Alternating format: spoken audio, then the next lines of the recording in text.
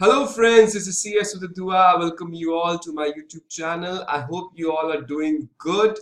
And today we are going to talk about December exams because today as December chad chuka hai and today is 1st of December and I want to give you a message, a small video I'm making for you guys. Those students who are appearing in December exams, please do watch this small video because I want to give a message and students which are giving the exams in December 2018 falls in three categories. तीन category के students मुझे सुन रहे हैं and first category का student वो है जो बहुत अच्छे से preparation जिसकी चल रही है and that person has done the revision 2 to 3 times. उसने अगर one group देना है तो वो बहुत अच्छे से एक group की revision अच्छे से कर चुका है. He's having or she's having good confidence. अगर बोथ ग्रुप्स आप दे रहे हैं तो परफेक्टली कॉन्फिडेंट स्टेज पे आप हैं. एक कैटेगरी स्टूडेंट वो है. ये कैटेगरी में स्टूडेंट्स कम होते हैं. सेकंड कैटेगरी कौन सी है दोस्त? सेकंड कैटेगरी वो है जिसे थोड़ा बहुत आता है, थोड़ा बहुत नहीं आता है. If there are 10 chapters in one subject, if there are 4 subjects in one group, then you are prepared. 2 subjects well, 2 subjects not so well, and अगर 10 चैप्टर्स हैं तो सर 5 चैप्टर्स तो हमारे हो गए हैं और 5 चैप्टर्स 4 चैप्टर्स अभी रहते हैं. अगर आप इस कैटेगरी में हैं तो आप मेरी कैटेगरी में हैं, क्योंकि मैं जब स्टूडेंट था तो मैं भी इसी कैटेगरी में था. और बढ़िया बात क्या है कि जो मेजोरिटी ऑफ द पॉपुलेशन है इसी कैटेगरी में है, तो इस कैटेगरी के स्टूडेंट्स के लिए मैं स्पेशली मैसेज दूंगा. और जो थर्ड कैटेगरी के स्टूडेंट्स हैं जिनकी तैयारी अभी तक बिल्कुल भी नहीं है, जिनको कुछ नहीं आता, उनका अलग ही मजा है, वो अलग ही आनंद में है क्योंकि उनको कोई लेना देना नहीं है. उनको पता है कि हमें दिसंबर में तो हमारा कुछ होने वाला है नहीं, तो हम जून में देंगे. तो अगर आप उस कैटेगरी में हैं तो बहुत बहुत बधाई हो. आप जून के लिए ही तैयारी करें क्योंकि 1 महीने या 20 दिन के अंदर अंदर कोई भी बड़ा मिरेकल नहीं होने वाला है. तो first category of students, confident रहिए, अपनी रिवीजन करते रहिए. जो आपको कॉन्फिडेंस है आप डेफिनेटली एग्जाम क्रैक इजीली कर जाएंगे. सेकेंड कैटेगरी के जो मेरे स्टूडेंट्स हैं जिनको थोड़ा आता है, थोड़ा नहीं आता है, वो क्या करें दोस्त? क्योंकि सबसे बड़ी दिक्कत ये है कि 19 डेज रह गए हैं. आज 1st ऑफ दिसंबर है और 1st ऑफ दिसंबर से 19 दिसंबर तक मेरे पास टाइम है और मेरे 20th को मेरा एग्जाम है. वाह वाह, 20th को मेरा, आप एग्जीक्यूटिव न्यू सिलेबस में है तो बहुत ही अनोखा और फर्स्ट टाइम एग्जाम है मेरा 20th को जूरिस्प्रूडेंस का. तो सर दिक्कत ये है कि 20th से मेरे एग्जाम्स हैं, टाइम बहुत कम रह गया है. ओल्ड सिलेबस भी, प्रोफेशनल भी, बहुत मुझे मैसेजेस आ रहे हैं, बहुत मुझे क्वेरीज आ रही हैं कि सर टाइम मैनेज नहीं हो रहा है क्योंकि हमने बहुत टाइम खराब कर दिया पीछे दिवाली में, फेस्टिवल्स में और अपने व्हाट्सएप, फेसबुक, इंस्टाग्राम में. तो सर पहली बात क्या है कि ये जो 20 डेज का टाइम है, 19 डेज का टाइम है, इस दिनों में सब कुछ भूल जाइए. forget everything in your forget everything in your life, whether you are on Instagram और YouTube और Facebook, सब कुछ बंद कर दीजिए. जो भी बेसिक रिक्वायरमेंट है उसको रखिए.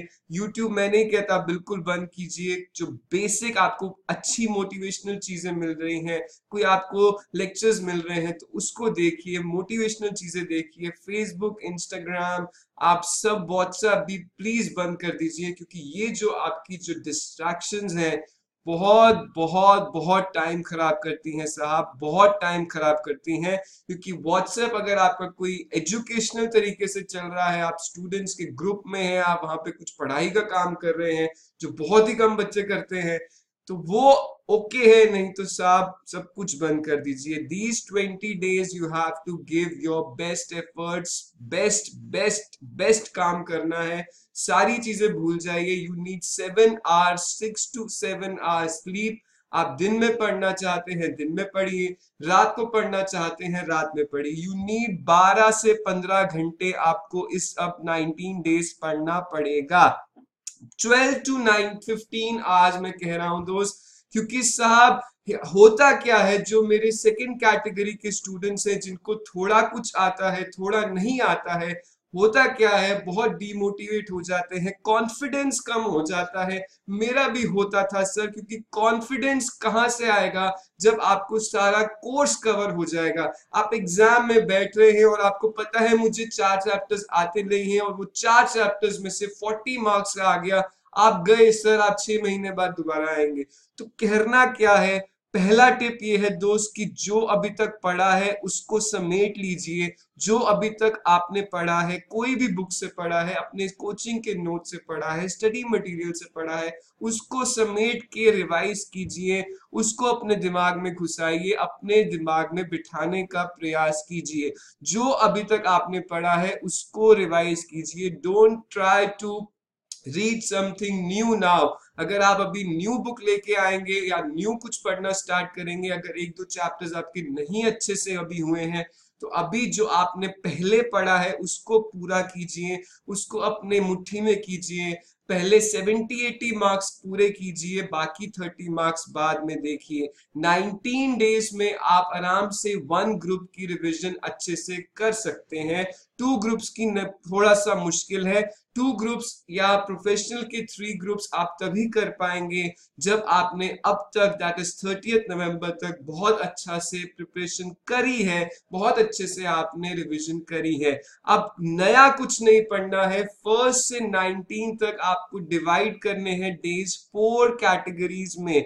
1 से 5 को एक कैटेगरी में बांटिए, 6 से 10 को एक कैटेगरी में बांटिए, 11 to 15 को एक कैटेगरी में बांटिए और 16 to 19 को एक कैटेगरी में बांटिए। जो आपका फर्स्ट एग्जाम है, आपको 16, 17, 18, 19 4 दिन वो पढ़ना है, राइट।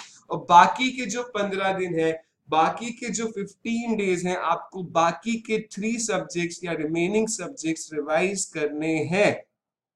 इतना आसान नहीं है लेकिन इतना मुश्किल भी नहीं है। अगर आप में कॉन्फिडेंस है, अगर आपके कंसेप्ट्स क्लियर हैं, अगर आप एफिशिएंटली पढ़ रहे हैं, अगर आपने सारी चीजें कवर करी हैं, तो सर अभी भी 19-20 डेज में आप पास हो सकते हैं। पहली बात क्या है दोस्त, कॉन्फिडेंस होना चाहिए। कॉन्फिडेंस हिल गया तो सर सब कुछ हिल गया।